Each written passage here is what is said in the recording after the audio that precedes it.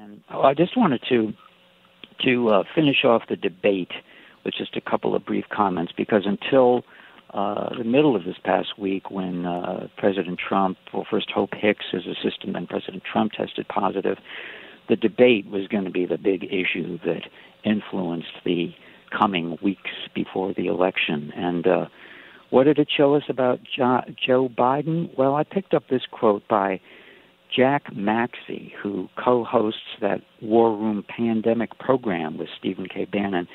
And this is what Jack Maxey said. And when I heard him say this, I couldn't stop laughing. Sometimes the truth is so true that it's just hilarious. And this is what Jack Maxey said about the debate. He said, quote, "Trump looked like a mastiff on a chain, whereas Biden looked like a whippet shivering, waiting for his sweater," end quote.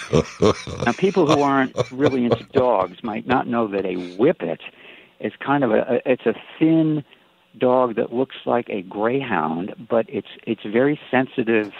It shivers, it shakes, it's nervous, and it's kind of the opposite, 180-degree opposite of, say, a Doberman. Whereas a Mastiff on a chain, that's a serious attack dog. So that was such a perfect image. I kept thinking of it for the rest of the day. Now, of course, Biden and the other debater, Chris Wallace, who ostensibly was moderating for Fox News, they both lied repeatedly.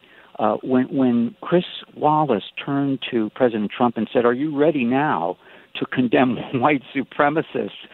Why did he ask that question? President Trump had condemned every order of white supremacists, from David Duke to the KKK to the Nazis, at least 17 times on the record in the last 3 years.